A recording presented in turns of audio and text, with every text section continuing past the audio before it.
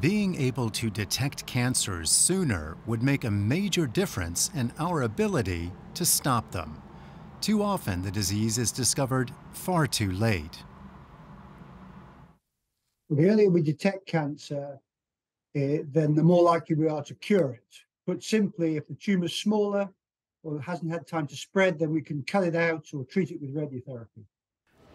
A trial in Britain called Simplify looked at whether a blood test called Galleri, made by US-based biotech firm Grail, is able to detect a range of cancers, a diagnosis that's often not simple or straightforward to make. What Simplify is doing is looking at whether we could use this blood test to decide who needs investigation for symptoms that are often very, very vague, like tummy pain or weight loss. The test works by detecting different patterns of molecules, or tags, associated with different tumors that are found in the blood. These tags have a specific pattern, and there are patterns that are typically only found in cancers. So tumor cells only have these abnormalities with these specific tags being present on the DNA. And this test is designed to detect those specific abnormalities. The Simplify trial results are quite promising.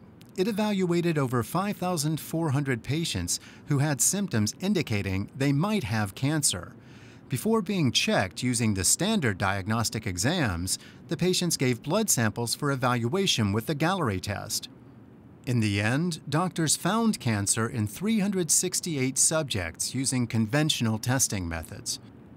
Among those people, the Galleri test correctly predicted cancer 2 out of 3 times.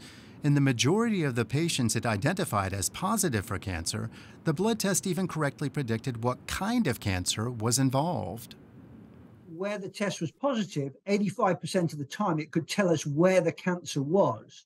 And that can be hugely useful in making sure you do the right test first time, so that some of the harder to diagnose cancers like pancreatic cancer, you can make sure you're doing the test that reveals that straight away, rather than perhaps after 2 or 3 other investigations.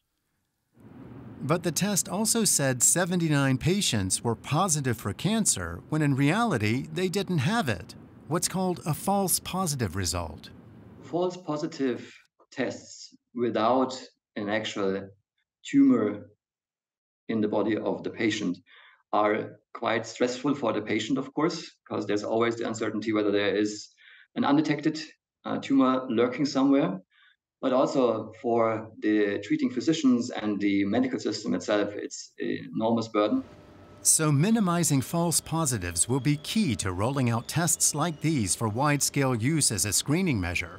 A much larger study to see how Galleri performs as a tool for early detection is already underway in the UK.